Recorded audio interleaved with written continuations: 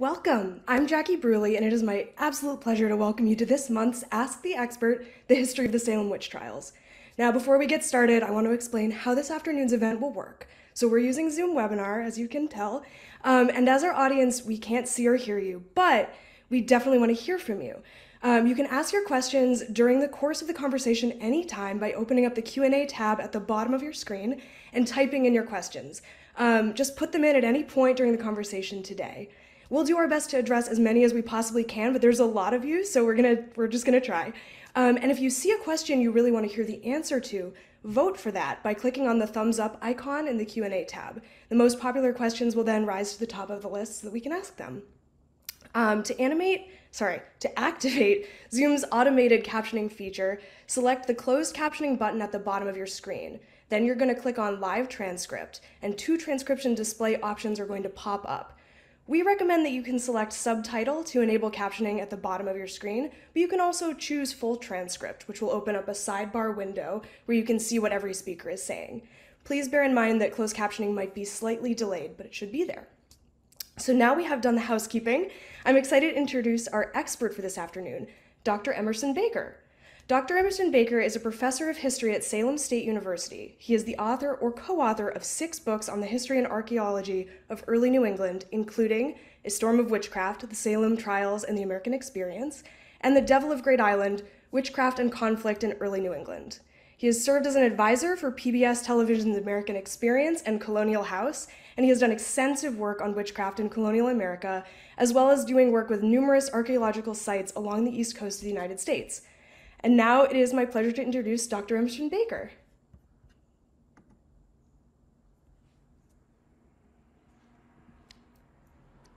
Hi, Jackie. Hi, Emerson. Great to have you. So I'm seeing that we're starting to get some questions in already, but just to kick things off and give people some ideas, I'm going to ask one first because I'm here and I get to. So right. Go for it. Here's my question for you. There are all these sort of famous and well-known, and they're not really characters because they're people, that anyone who knows about Salem kind of knows about. Do you have someone that you find really fascinating that you think about more often than the others? Well, I have lots of favorites, I guess. I'm very interested in John Proctor, for one, in part because of how he's sort of misportrayed in various ways through the Crucible. And I've done a fair amount of research on him to try to find out his real story. So I find him interesting. I find Giles Corey to be fascinating. It's hard. It's honest to God, it's hard to choose because we could sit here and talk about the whole hour, just about probably any one of these people. But I think I find Proctor really, the first time I saw John Proctor's will, my spine started tingling because at the top, he was writing from prison, basically knowing that he is going to die soon. He hasn't had his trial yet, but he knows it's not going to go well because everyone who's gone to trial ends up being executed. And at the top of his will, in bold letters, he says, "In the name of God, amen." And just so people would know, so posterity would know that he considered himself to be a devout Christian and was nothing like a witch. And, I mean, we could tell anecdotes about most of the victims like that, where they were really railroaded, maybe for lack of a better term, right? But Proctor to me seems particularly interesting, and I guess I'm fond of him because, of course, I was on the team that confirmed the execution site, which is actually on a part of Gallows Hill known as Proctor's Ledge, and was land that was actually owned by his family after his death. So, wow. Yeah. Fascinating. So anyhow, I could go on, Jackie. We talk about them all, but Sure, of course. Okay, so we're getting lots of audience questions. I'm going to take you to the first one. This is from John Minahan. I hope I'm pronouncing that right, John, who asks, is it true that children were tortured into giving false testimony on their parents? Yeah, but only teenagers. No, seriously. We know that a little gallows humor, I guess. I mean, I got to admit, some years you have to try to make the best of this because it's a grim, depressing subject, and one that kind of reverberates, I think, right? But we do know, technically, there are only 2 ways normally to convict someone from witchcraft. One was sworn testimony by 2 eyewitnesses who had seen someone carry out an act of black magic. Now, Jackie, hopefully you and I can agree that that pacts with Satan to use his evil powers are not real then or now. Pretty hard to get people to swear an oath to that effect, right? The other, ironically, is for someone to confess to being a witch. And now you're thinking, like, why would I confess to being a witch knowing that it's the death penalty, right? Well, honestly, the answer is, I'm putting it in quotes here, judicial torture. What we might consider to be mild, of course, mild in the eye of the victim, I guess, is another question. Torture we do know was used at least on some people in 1692. And in particular, yes, John Proctor wrote that his son and a couple of the other boys, teenage boys, were being tortured. And particularly what he describes is that you tie them neck and heels. That is, you tie your neck to your heels, truss you up, and then you grab you by your belt or belt loop of your pants and hold you upside down like that till blood gushes out your nose. Now, that probably would never have killed you, right? But I think it's maybe kind of like the 17th century equivalent of waterboarding. If you think about it, when you're being waterboarded, you don't think you're not gonna die, but it's hard to convince yourself of that while it's happening. Right. And once you go through something like that, all of a sudden you'd be much more willing to rethink the fact that you're not a witch, because particularly at that point you're thinking moment to moment. And in fact, we know that John Proctor wrote a letter of complaint about this to 3 ministers saying that this was happening. How widespread it was, we don't know. But it certainly did happen, and again was within the bounds of judicial limits that you could actually do this. So yeah, that did happen. Yikes. Well, there's your answer, John. Yeah.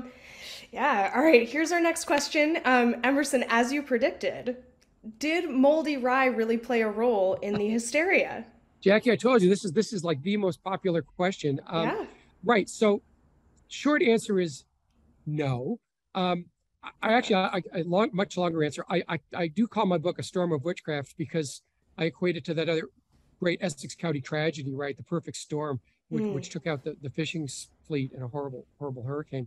That is to say, there are lots of different factors to play as to what would cause the largest outbreak of witchcraft in American history, and also no single explanation. Right? So it's not like that magic bullet, right? I think there were lots of reasons why people became afflicted, even why they confessed. I think way down on that list is the possibility of them ingesting some bad bread. But here's the way that the theory goes, and it was first put forward about 1970, which may give you an idea that the idea of having ergot poisoning and having bad LSD is kind of out of the 1960s and 70s Timothy Leary kind of drug cult. But here's the rationale behind it. The idea is that if people in the 17th century, they ate their bread mostly made out of rye that they would harvest locally. And if you have a supply of rye that gets wet and damp, a natural fungus known as ergot can start growing on it. And then if you make your bread with the ergot into it, you're ingesting this poison. And the idea is like, okay, so the afflicted girls all ate had the same source of bread, and they all were having essentially bad trips. And this explains what was going on in 1692. Now I'm not a physician, nor do I play one on television, but in this case, I've studied this enough to tell you that ergot is a funny thing. There's several different types of ergot poisoning. Only one of them has these hallucinogenic side effects. And that one in particular has some really nasty manifestations as well too. Particularly, essentially causes gangrene on all of your limbs. So what happens is your limbs shrivel, blacken, fall off, and you die. Having some hallucinations apparently before you die. So again, like no one describes anything like this in 1692, and I think they would have, because it would have been really obvious. And actually, as far as we know, most of the afflicted girls seem to have lived long lives. We do know only maybe 1 or 2 that died within a few years of the trials. So it doesn't make any sense from a medical point of view. But also, too, if you consider that in 1692, this was a colony-wide problem, there were afflicted girls, afflicted people in Andover, there were afflicted people in Salem, there were afflicted people in Boston. So we're not talking about one common source of grain to make their bread. And also, too, why is it that people would, why would only be one or two members of a family who might become afflicted if everyone's eating the same food, right? And also, too, if you're ingesting poison on a regular basis, your condition continually goes downhill. But we know from the descriptions of the court cases that when the afflicted girls would be behaving fairly normally and seemed to be okay, and then one of the accused witches went into the courtroom, and all of a sudden they would have their fits, you know. So again, it seems to be a little bit more on cue, nothing like as sort of what we might think of as a disease process or someone being poisoned. So again, it sounds good. Can I completely rule out that someone didn't have something like that? Maybe one or two folks? Sure, it's possible. I think other things, though, like mass conversion disorder and PTSD probably account for more of the problems. And again, there is no one answer. So there you go. How's that? Perfect. I love it. Also, great. And a thing about the gangrene, I had no idea about that. So that's a horrifying fun fact for everyone for your Friday. 17th century, you know, was frankly was not kinder, gentler times, right? I mean, there was some medicine as we know it, but we're also talking about medical practice that involved things like bloodletting and leeches. So, yeah. Yeah, a little different. Okay, next question.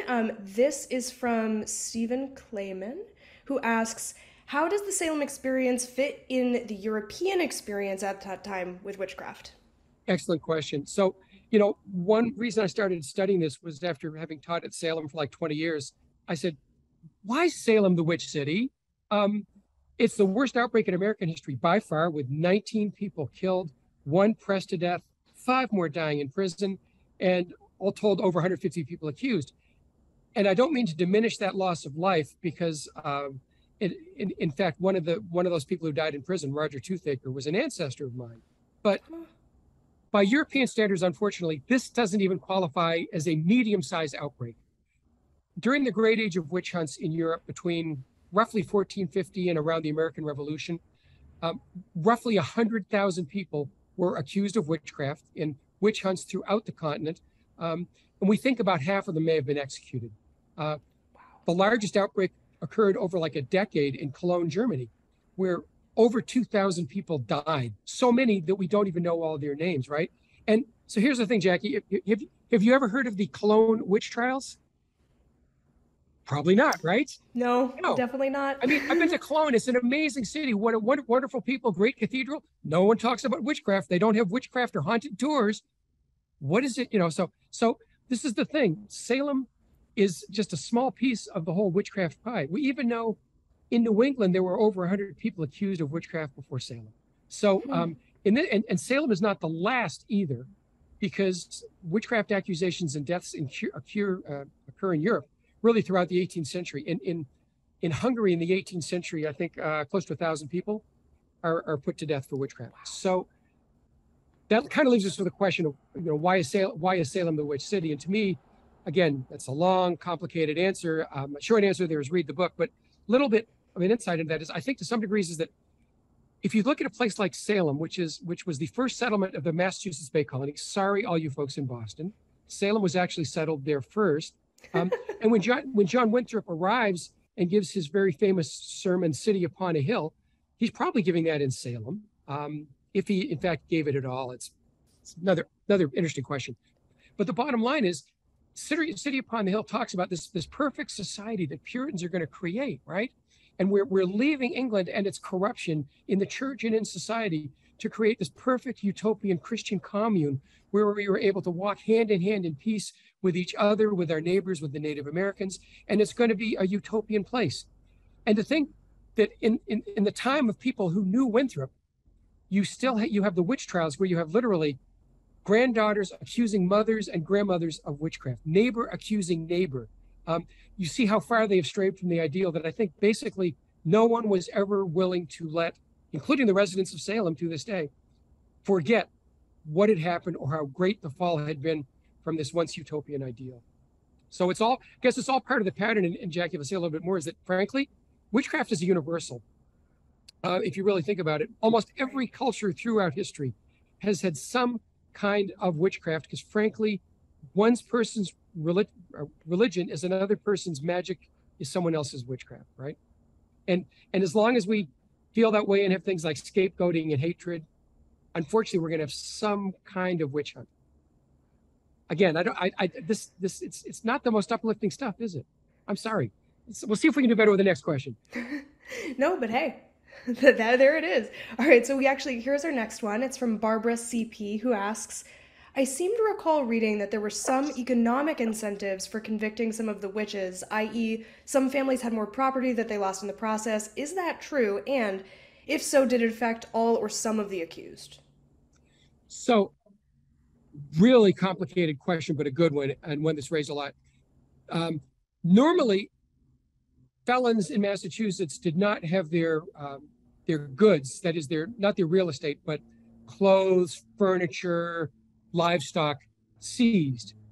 But in 1692, Massachusetts is in a legal limbo where Governor Phipps has arrived with a new charter, and the charter basically demands that they create a whole new set of laws for Massachusetts Bay that are not, as they describe, not repugnant to the laws of England. So technically in 1692, Massachusetts was kind of operating under English common law rather than its colonial law. And by English common law, people who were arrested for felony could have their goods seized. So there is a kernel of truth there. And in fact, Sheriff Corwin, who was the sheriff in the Salem Witch Trials and also Judge Corwin's nephew, so there's little nepotism going on there. Oh yeah, a little bit. Well, again, some things really don't change if you think about it. But honestly, Corwin seized a lot of things, but in theory, he couldn't seize one thing. He could not seize real estate. Even if someone was convicted of a felony like witchcraft, their home, their property would pass unimpeded to their heirs. Now, having said that, who did get the goods? Was there a finder's fee for accusing someone of witchcraft? Sadly, no. Then, as well as now, it's the state who benefits. So literally, it was the crown. When Sheriff Corwin seized things, in theory, any assets he had would have become property of the king and the queen, property of the crown. So people were not directly accusing their neighbors to get their farms. Having said that, though, I think it's fair to say witchcraft was a neighborly crime. And there was a lot of boundary disputes, or, for example, Rebecca Nurse got into an argument with her neighbors when their pigs broke through their fences and destroyed her crops. And there was all sorts of shouting. And when a couple of days later, the husband of the neighbor had what we would describe as a stroke, there's a question of, did Rebecca do this? Point is, there was neighborly conflict. There was jealousy. Did people dislike their neighbors and maybe accuse them one way or another to get back at them? There was definitely some of that, but sadly, no, you couldn't accuse someone and get their farm. That's probably for the best, I guess, yeah. Probably a good thing that we can't do that then or now, right? Yeah. Next question comes from John Keohane, I think. Sorry, John, I think I got that wrong. Why was the whole witch insanity so bad in New England compared to the rest of the colonies? So, good question. There were some accusations of witchcraft in other colonies. There were maybe about a half dozen people accused in Maryland and Virginia. In fact, actually, the last trial for the minor crime of bewitchment rather than witchcraft occurred actually in Virginia in the 1720s. But I think part of it has to do with there certainly are strong connections between radical Protestantism and basically, shall I say, even any extreme religious areas of really heightened religious sentiments where witchcraft seems to be particularly popular. So amongst the English colonies where it took place, for example, though, was in Massachusetts, a Puritan colony, which of course are really kind of radical Calvinists. Another colony where you had a lot of witchcraft trials, where you had a lot of Puritans, Bermuda.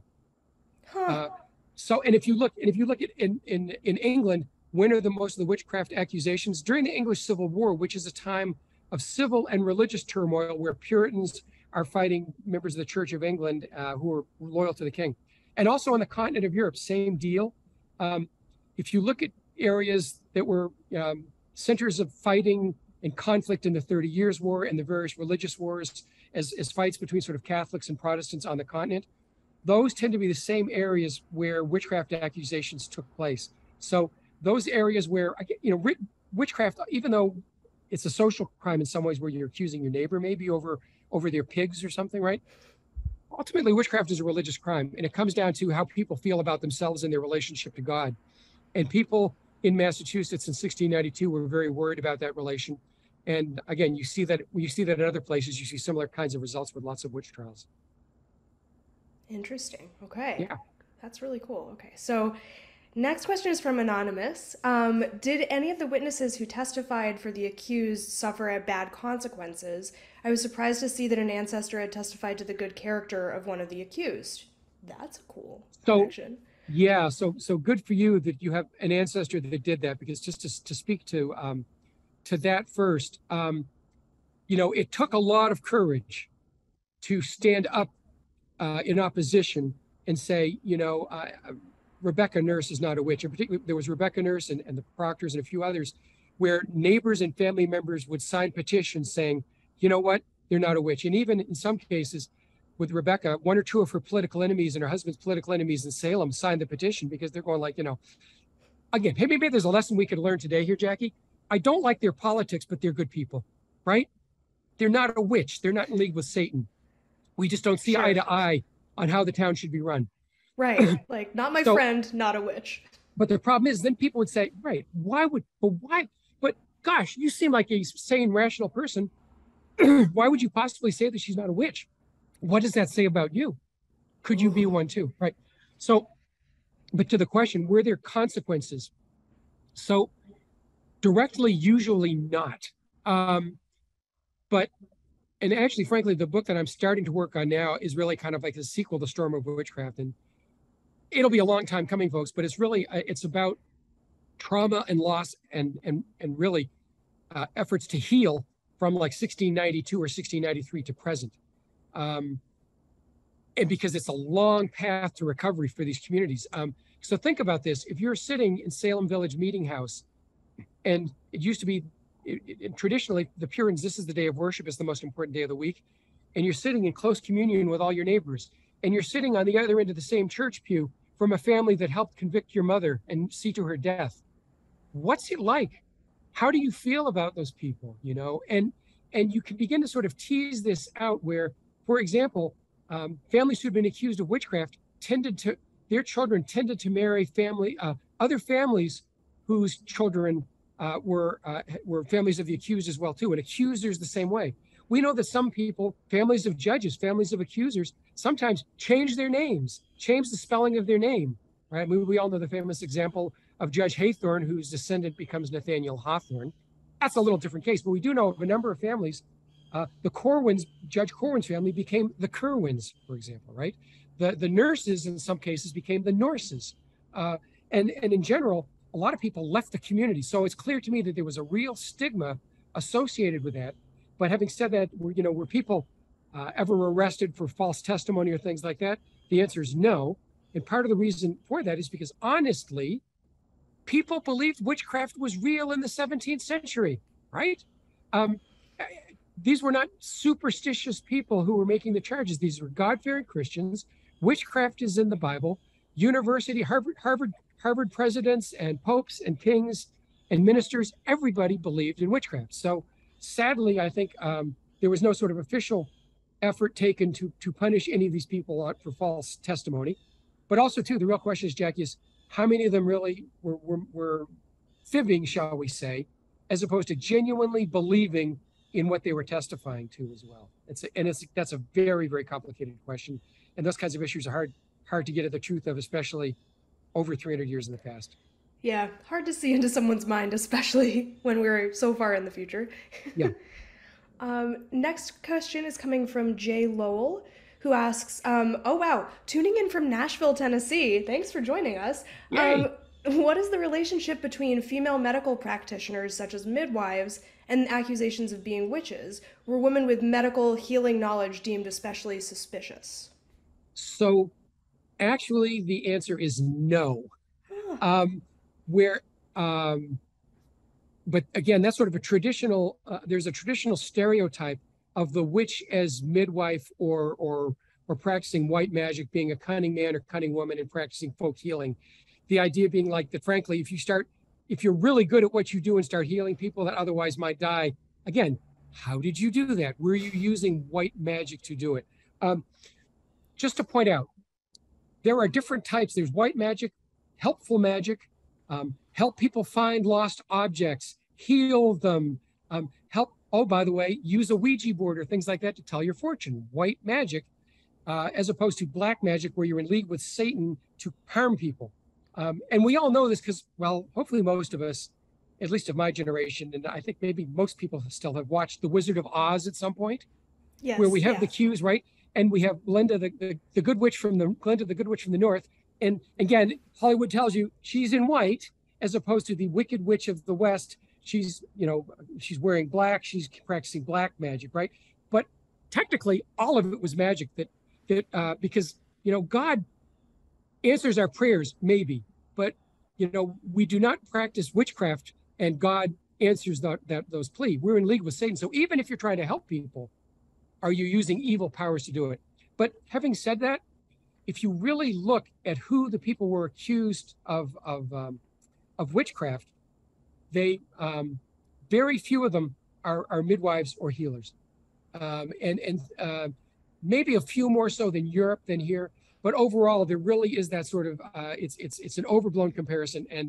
And frankly, on a PBS show that was on TV about less than 2 weeks ago, on a first case of witchcraft actually in Scotland, I was disappointed because I said at the time, I said it was a pretty good show, but I hated the example they used, because the example they used of the victim was a woman who was a midwife. And I said, oh no, now everyone's going to make the connection between nurses and healers and midwives and witches. And it usually doesn't hold up. But again, some people were. Usually the role the midwife plays is in, they would do observations of the patients. And if it was a woman, they would literally have the accused witch stripped, and they would give them a complete body search, looking for anything odd, a witch's mark, anything out of the ordinary, and that particularly that a witch's teat that a Satan or his minions might suckle on, for example. And frankly, not to get too graphic here, but to say, by the time you get to my age, most of us have one or two explainable weird things on our bodies that just don't make a lot of sense. And so it wasn't too tough if they wanted to, it seems, to find something like that. And you would have a panel of maybe a half dozen midwives who in this case were examining the accused in the Salem Witch Trials, looking for such odd things. Yeah, so that's kind of the role they played. Huh, fascinating. Yeah, we'll stop it right there before it gets X-rated real fast, right? Sounds good. Next question up is from Maxine Pincott, who asks, why were females targeted as witches and males not so much? Yeah, great question. This is not just a thing in Salem. In Salem, about 75% of the accused were witches. Actually, there were a few more men. There was actually 27, 28, 29% of the men, I think, the victims that were accused were men. But if you look at it throughout history, again, throughout the history of witchcraft, almost invariably, roughly 3/4, 70 to 80%, somewhere in there, of the accused are women. And unfortunately, and I say this as the husband of an amazing wife and two incredible daughters, people didn't feel that way about women in pre-modern society. We are talking, particularly in Massachusetts, about a patriarchal, male-dominated society. And that's true to a greater or lesser degree about most pre-modern societies. If you look to the Bible and you look at Eve coming out of Adam's rib, women were always considered to be, again, I hate to say it, and I'm going to put in quotes, the weaker vessel, right? Yeah. Not to be as smart or as strong as men. And again, complete garbage. We know it now. They should have known it then. But, this idea that, a woman may be more susceptible to Satan's wiles because Satan is the great trickster. And the other thing to mention too here is, and again, I won't go too far into this, but technically, especially in Europe, you don't see this much in Puritan witch trials, which may say something, but in Europe, kind of the definition of how you pledge your allegiance to Satan is sex with the devil, right? Ah. So witchcraft is really very much of a kind of a religious crime, but also it's very sort of a sexual act. And so again, too, it's like, Satan is deluding women and taking advantage, etc. So, yeah, that's one of those things I'd like to think was the that if there were witch hunts nowadays, at least the men would be accused equally to women. But unfortunately, those old stereotypes, I think, are even today sometimes hard to break, right? Yeah, definitely. Fascinating. Well, we're going to come back to the questions. Don't worry, everyone. I see that we have a ton left. But first, I'm just going to pass the mic over to my colleague Jamie Reese, who is going to join us to share a special offer with everybody. Hi there, Jackie. Hi, Emerson. I'm really enjoying this event. And hello to everybody at home. Now, audiences turn to GBH for many reasons, whether it's to learn more about the history involved with the Salem Witch Trials or to receive the latest local and national news.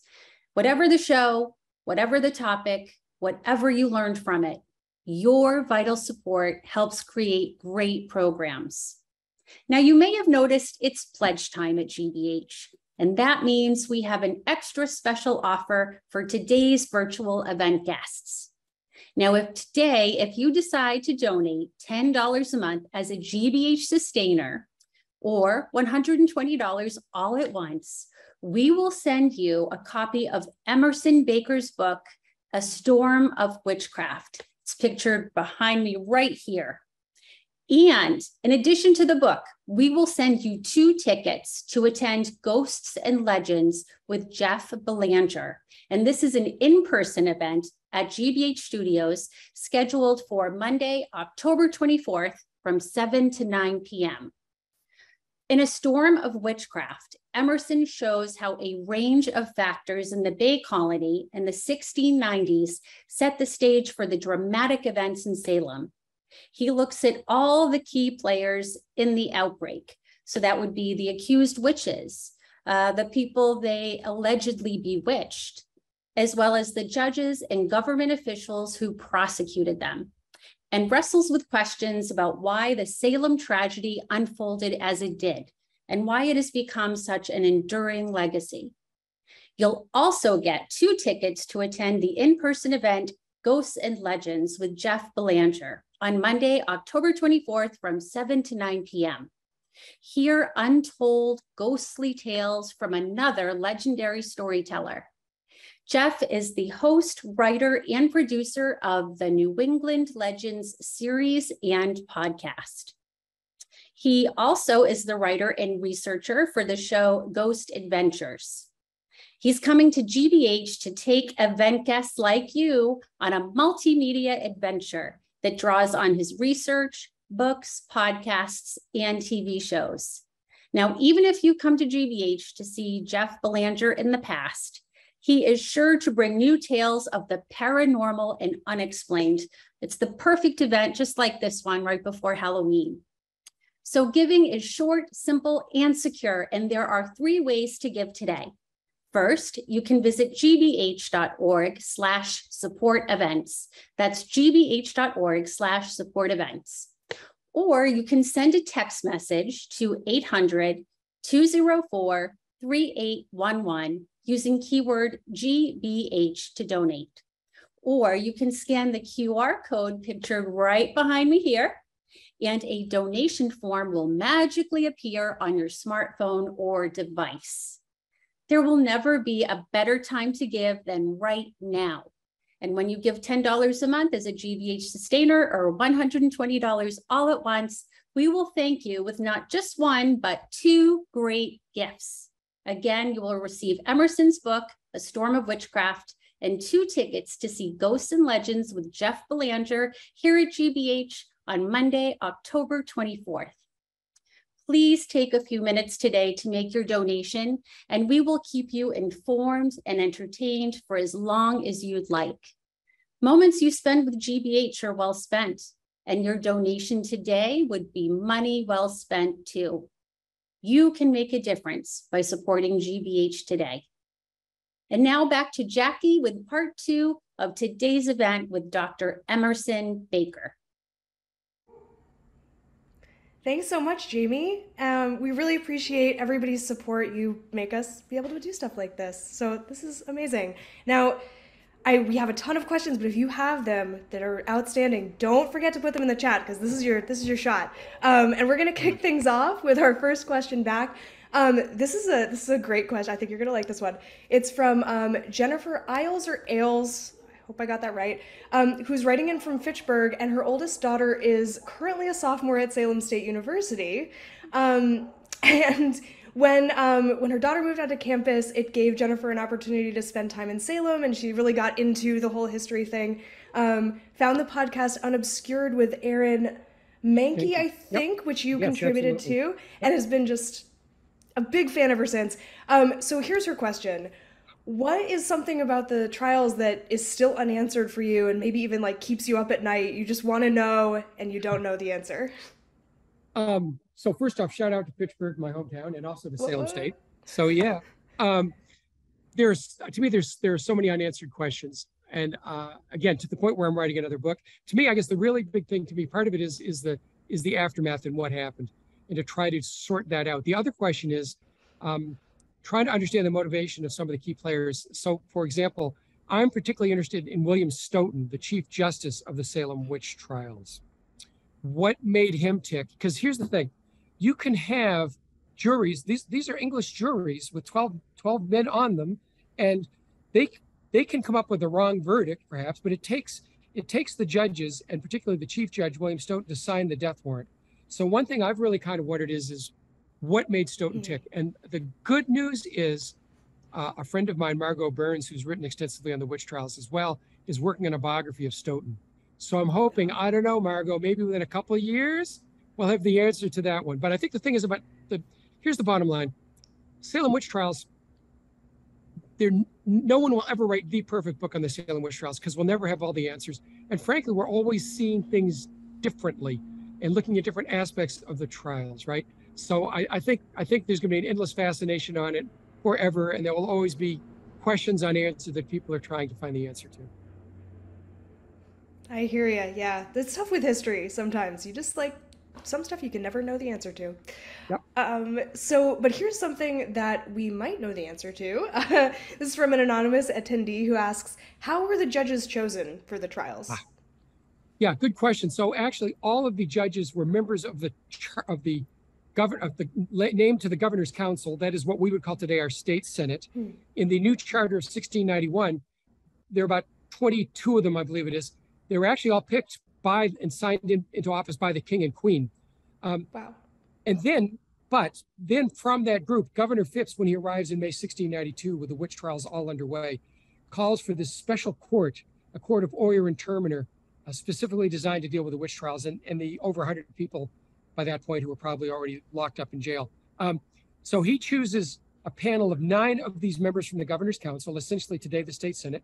It sounds odd to us, but back then, if you were a member of the Senate, if you will, or the governor's council, you were also a local county judge. So these men had experience. It's putting a little too much power in the. Oh, by the way, these men were also the militia officers. Oh, sure. So no big. Yeah, of course. What could possibly go wrong, Jackie? Right? Oh, God. Governor Phipps had to sort of choose a balance of these folks. He chose 3 of them from Salem, who were already very much in Essex County, who were already very much involved in the proceedings. Actually, another one from 3 from Salem, many of them had been involved in the pretrial hearings.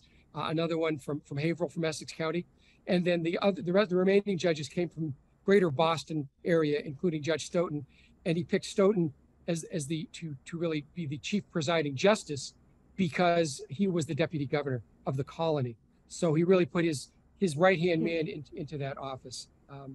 So these were men who had already, in theory, for the most part, had experience as judges and were considered the top-ranking officials. Because again, basically the governor's council back then, again, not just formed as sort of our Senate would today. If you can imagine our Senate also being the Supreme Court of the colony, which it was. Yeah. Different. And in fact, okay, so what is the name of this august body today?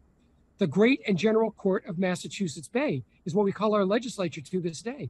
But it started off really as a court more than a legislative body. Makes sense, doesn't it? It's all coming together. The things you learn about through witchcraft. Amazing. Next question up, also anonymous. Thank you for the presentation.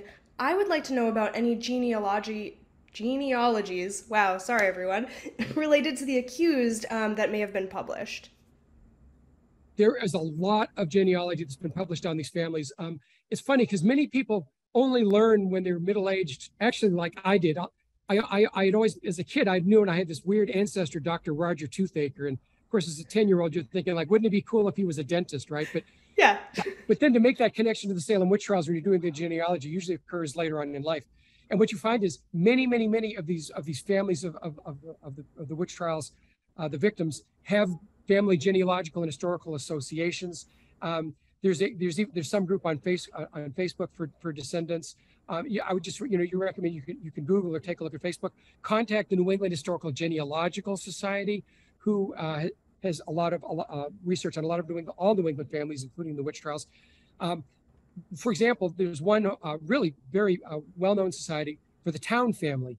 And you're saying, wait a second, Professor Baker, I don't remember anyone named Town. Well, no, but that is the maiden name of the three Town sisters, Rebecca Nurse and her two sisters, all three whom were accused, and in fact, two of whom died. And the third one, Three Sovereigns for Sarah, the old PBS show, was written for Sarah Cloyce, the third sister. So there's a lot out there to look at. There's I think someone put into the chat the University of Virginia Witch Trials website, which is a really good place to start for some basic information about the trials, including transcripts of all of the trials that I highly recommend. And then just start looking at family genealogies because there are a lot out there. That's awesome. That's such a great resource. Next question up, this is from Christine Pierce, who asks, do you know anything about the role of Nathaniel Hawthorne's family in the Salem Witch Trials? Yeah, funny about that. Yes, Hawthorne's direct ancestor was witchcraft judge Colonel John Haythorne. And he was one of the 9 judges.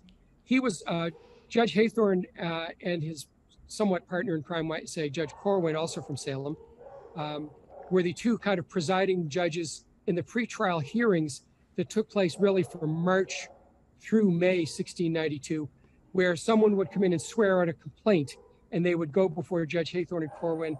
They would have the person arrested, and they would bring them in for initial questioning. So Haythorne and Corwin were very, very much involved in the trials, more so than other people, and played really but also I think it would become sort of in history, become like larger than life figures in the trials, because they were just 2 members of this panel of 9. And frankly, though, having said that, honestly, if you look at the judges and if you go to all those documents on the Salem Witch Trials, it's almost impossible to tell the individual actions of individual judges. Once you get through some of these preliminary hearings where we know, for example, the Judge Haythorne is doing the questioning, in most cases, they seem to act more as a group that probably are following the lead of the Chief Justice, Judge Stoughton. But one of the things I'll point out that I found out is that basically, more than half the judges were actually related by marriage. So they really were not just literally sort of part of the same group of leaders of the colony. They were literally relatives who very much thought alike. They're the wealthiest merchants. They're members of the governor's council. They're leaders of the militia in the war effort that's failing. And by the way, a lot of them have lost property in Maine, including the Haythorns and the Corwins in the war that's going on.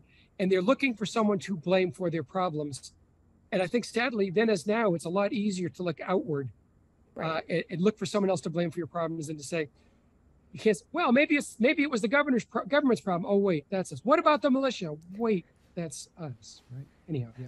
So, but I say, I think unfortunately maybe the Hawthornes probably get too much notoriety because of Nathaniel. But having said that, Nathaniel understood this stuff all really well and took it very much to heart, but did his other people in Salem as well. Interesting. Wow. Okay, so we talked a little bit about this earlier, but I think we could go into more detail. Okay. Christina Astamayer asks, can we talk a little bit more about the relationship between puritanical views and witch hunts?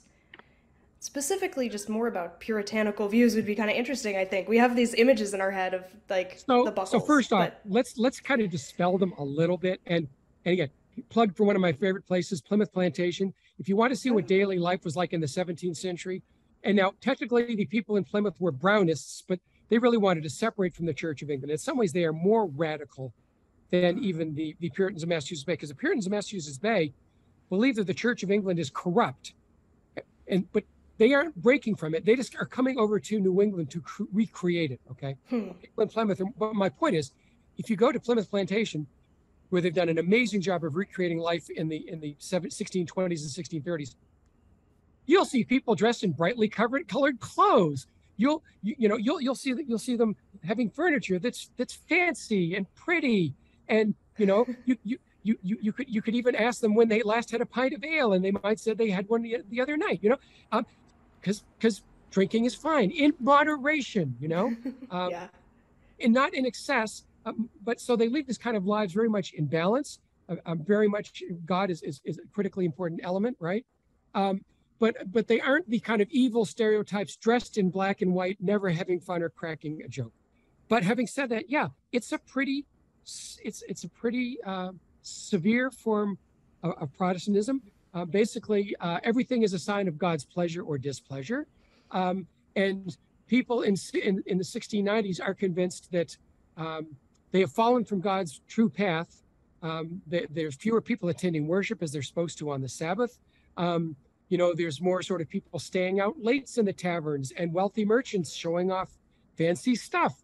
And this is not the way to reflect the greater glory to God. And really, there's a sort of this crisis in the colony where people are saying, like, we need to have moral reformation. We need to get back to the kids in school learning to read, because you go to school to learn to read the Bible, right? And so I think in many cases, this was that sort of Puritan crisis where, in some degrees, Puritan Massachusetts was its own worst enemy, because as the colony succeeded and became wealthy, people tended to stray a little bit from the pure devotion to God and to their faith. And of course, part of the problem is, right, to any Protestant at the time, God gives you a calling. And whatever that calling is, you must show your most devotion to God by working hard. So ironically, if God has chosen you to be a merchant, you want to work hard and be the most successful merchant you can be. But guess what? That can lead to temptation, right? And the other thing I should say too is Puritans felt more under threat from other religions because, believe it or not, about 10% of the population of Salem in 1692 were Quakers. And the Puritans perceived them as a horrible threat. It's hard for us to believe that Quakerism, my God, what a lovely faith, right? Everybody's equal before the eyes of God. No one's better than the other. I don't tip my hat to you because we're all equal, right? Thee and thou rather than sir or my lord. But the Puritan women can get up and speak in church when the mood hits them, as anybody can, right? Whenever God speaks to them. Yeah, exactly. That reaction was the perfect reaction of a God-fearing Puritan. What do you mean? It's the man up in the pulpit who's reading to us and telling us the word of God. Women don't need to do this. This is a patriarchal, hierarchical society. Yeah. And again, it was seen by people to be in disarray in 1692. So there you go. And if I go on any longer, we'll get really dull and boring on the Puritans. We don't want to do that. We'll go too deep into Puritanism. Exactly. Yeah. Little bits at a time. So here's another question from an anonymous attendee. Thank you. Were the Salem events directly related to the witch trials that were happening in the 1500s in Scotland and England? Were they tied together at all? Yes. Again, in the sense that, we actually know that some of those learned treatises on witchcraft written in England and Scotland in the late 16th, early to mid, and even late 17th century were owned by Salem village minister Samuel Parris, were owned by the judges. The latest court cases to take place in England, we know were reflected here. You may recall, actually, in a fairly, I won't get political here, but in a very famous Supreme Court decision within the past year, they were actually quoting Chief Justice Matthew Hale of England. And Hale had been involved in a very notorious witchcraft trial that involved the conviction of several people in a witchcraft case in the 1660s. And so, the officials in Massachusetts were reading those court decisions, were reading the cases, were using the books and pamphlets written by Hale and others, and studying the trials. And by the way, looking at the kinds of evidence that was used. And you see in some cases, even in some of these trials, you see clearly even the afflicted are reading this stuff too, because some of the afflicted are acting very strangely in some way. as the afflicted had in previous case in England, and even a strange case in Sweden, where you had afflicted children in, I think, the 1670s, early 80s. So all of this sort of feeds into what's going on in Massachusetts. Because remember, Puritans also, too, are amongst the most literate societies in the history of mankind. In like around 1700, we think that the adult male literacy in Massachusetts was around 80%. Do you know what it is today? Less than that. Yeah. More like 70, 75, right? Yeah. Think about that. If you ever wonder about that rude person that is in the 10 item or less counter with 25 items, they may not know how to read. So this is, so this was a very literate society. People read the Bible, people had lots of books, and they knew exactly what was going on in England and elsewhere. Wow, that's wild. You don't think about the information being able to get across the pond that easily back then, but clearly. Also letter writing. Every minister in every town, oftentimes went to Harvard with the guy 5 towns over, and they were writing back and forth all the time. And in my book, The Devil of Great Island, I talk about this really bizarre type of witchcraft where you have stone-throwing demons, literally throwing rocks at people. And it's true, or at least they were reporting it as true stories.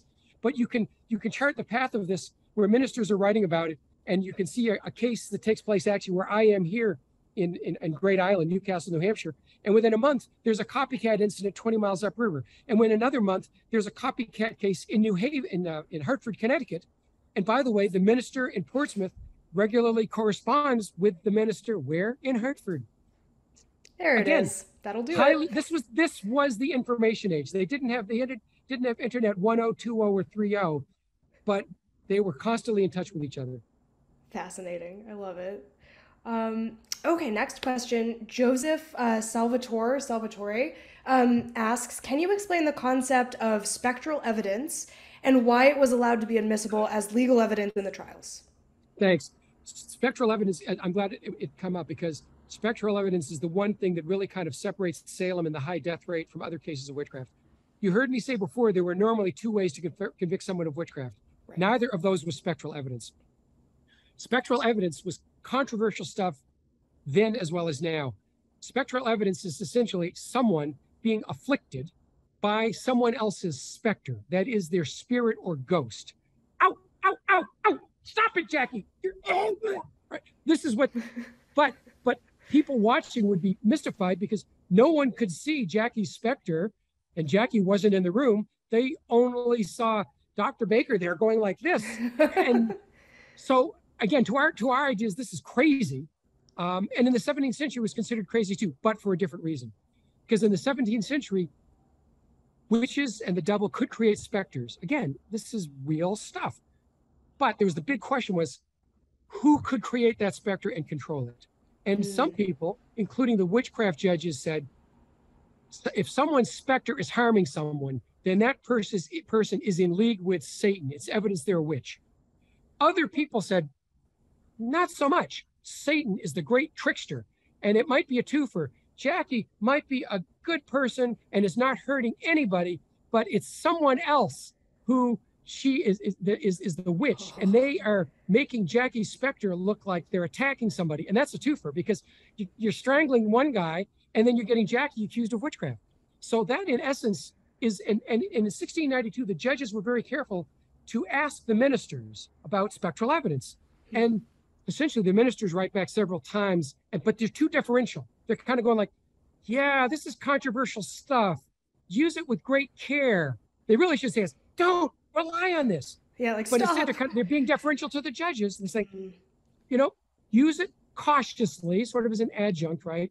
But you guys are on the right track. You're doing the right thing. Keep up the good work, rah, rah, right? And unfortunately, they took that advice far too seriously. And in almost everybody who was accused and convicted of witchcraft in Salem, the leading evidence they use is spectral. It's not supposed to be. They lead with it, and then they follow up with other things, like, can we get a confession as the secondary evidence? The truth is, it's the results here. In the fall of 1692, after Governor Phipps stops the Court of Warrior and Terminer, they still have over 100 people in jail. And they actually have to have a new set of trials starting in January 1693. They create a new court to do it. And it is actually today our Supreme Court. Then it's the Superior Court of Judicature. Now it's the Supreme Court of Judicature. But Phipps changes the rules. He says, okay, carry on with the trials, But we all agree now that spectral evidence, improper things happen using spectral evidence. We are no longer using spectral evidence. And guess what? When you do that, no one gets executed for witchcraft, right? And the only people who are convicted are a couple of people who confess. And then the governor says, yeah, no, we know you're just confessing to save your skin, so you're going free. So spectral evidence is rarely used. You don't see it very often. But to us, whenever we think of witch trials, we think of girls writhing and screaming on the floor, making it feel like someone's sticking pins into them or strangling them or what have you. But it is very much distinctive of Salem, and also why, unfortunately, why so many people tragically lost their lives in Salem. Wow. Yeah. Fascinating and spooky. Yeah. Yeah, it is. Yeah. It doesn't take much, does it? For someone to be scapegoated for behaving the wrong way. Maybe it's someone who speaks with an accent or worships God a little bit differently. And all of a sudden, if you're looking for someone to blame, bad things happen. There. Yeah. Yep. Ugh. Well, unfortunately, we have to wrap up so we can do one more question. This one comes out from an anonymous attendee again, and asks, were the witches at one point declared innocent, like after the fact? And if so, when did that happen? Right. Short answer to that is Governor Stoughton never was really unhappy with the trials, and it really wasn't happy that anyone was let go from prison. And unfortunately, he became acting governor in the wake of Governor Phipps's death. So though there were efforts almost immediately from all the families to what we call restore innocency, and technically not to get a pardon, because a pardon means you've done something wrong. And technically what they sought was a reversal of attainder, right? A really reversal of that verdict of guilty. None of it could happen formally, even those efforts started as early as 1692 and 1693 until after Stoughton died in 1701. The main pardons came in 1710, and 1711. But people had to put their names forward of their family member who died or who had been wrongly convicted, and only a small number did. So you actually have another wave of people who were pardoned in the 1950s. Wow. And then a bunch more in 2001. And then, of course, the last, what we consider to be the last person who was convicted of witchcraft in Salem in 1692-93. Of course, just in the end of the last legislative session, Elizabeth Johnson Jr. had her attainder reversed. So it has been a long process to restore innocency and to see that justice was served.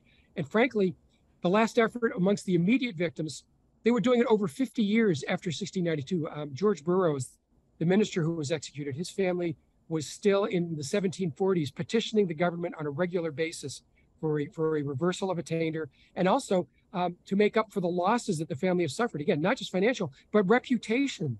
They have this huge stain, on them socially and religiously, right? So again, to me, that's one reason why I've got to write this next book, is because it's going to be it's been this incredibly long process of healing that, frankly, to those of us in Salem now, is still kind of ongoing to this day. But hopefully, at least we got that last pardon out of the way. And people sort of say, like, well, come on, they pardoned her now. Did it really mean anything? And you know what? Many of these families, these organizations, these descendants, when these pardons take place, they know and they care a great deal. And it's very important to them, even though they're 9, 10, 11 generations removed, because they've always felt that injustice. So I was glad to see that finally happen. That's amazing that it took so long, but it's good that it's gone through. That's important stuff. Yeah. Wow. Well, thank you all so much for tuning in this afternoon. We loved all your questions. I'm sorry we couldn't get to all of them. And thank you so much, Dr. Baker, for this amazing conversation.